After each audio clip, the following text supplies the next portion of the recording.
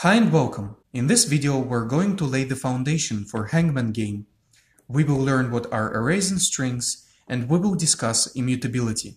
By the end of this video we will have coded a small dictionary to randomly pick words from, and a simple main menu. Let's start with arrays and strings. Imagine a situation, a school event for example. You need to log every participant's age and name. To log the age we use integers. And let's say we have 10 people participating. Are we going to create 10 integers manually? No. We can use a one-dimensional array. Think of one-dimensional arrays as of a list. To access contents of that list, we use indexes. We start from index 0 to 9. Keep in mind that in programming, we do not start from the first index. We start from the 0 and go up to n-1, in our case 9. With n being the size of our array or list. Here's the syntax for creating one-dimensional arrays.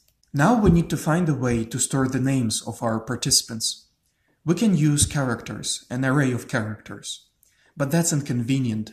One-dimensional array of chars can store only one name. We need 10 one-dimensional arrays of chars. In this case, we get a two-dimensional array. Think of two-dimensional arrays as of a table. A table has rows and columns.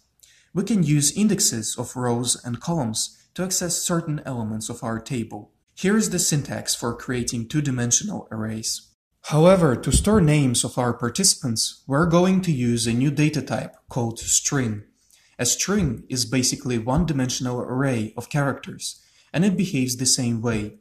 Using indexes, we can access elements of a string. However, strings are immutable. Immutability means that elements of a string cannot be modified. Let's take a look at this little program. It creates a string, initializes it, and then attempts to modify the first element of our string. To initialize a string, use double quotes. Compile and run. And we get an error. Cannot modify immutable expression.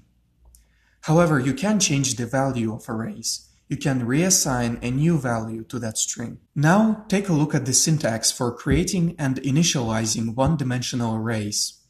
To initialize an entire array, use square brackets and separate values with a comma.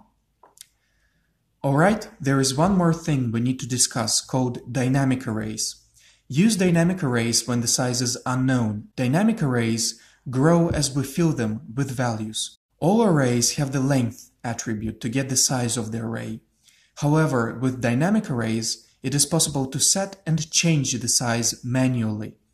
To add value to a dynamic array, use ~equals. It will assign the value to the end of the array. There is a lot more to learn about dynamic arrays. If you are interested, you can find a link to a book on D programming language on my GitHub account. It's a great book to read and learn D language. Now let's read a string from the user. I ask the user for his name, and then I print his name. Use readLine function to read a string, compile and run.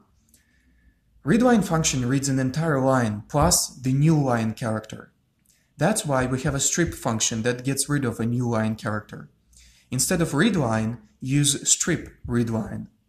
A little side note, if you plan to modify the contents of a string, use an array of characters.